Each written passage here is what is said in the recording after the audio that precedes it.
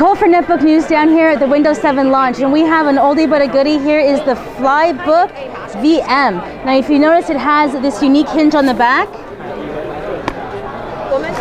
so you can slide it down and up. And actually it's got pretty good build quality because I'm pretty rough with it. It seems to be doing pretty well. Yeah, feels very, very solid. So this actually has an Intel Centrino. I decided to do it anyways because it's a 12.1 inch and it's just too cool. Couldn't walk away without doing it. So that's an Intel Centrino U7600 with 2 gig of memory. But it has some other cool features, like it has the fingerprint detector here, right? And it's also airplane friendly. I think it feels like about 1.6 kilograms, I think it is. I'd say maybe it's a 1.4, maybe 1.6.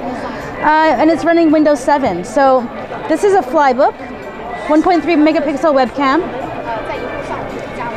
And let's just take a quick walk around the outside while we're here.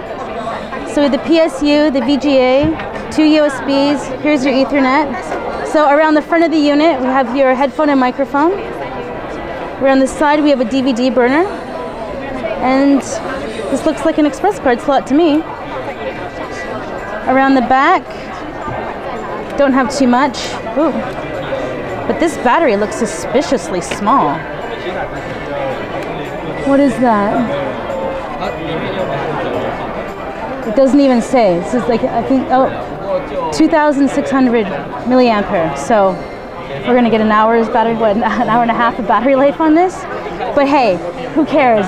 It's got the cool screen. So for that hour and a half on the airplane, you can totally rock out with the Flybook.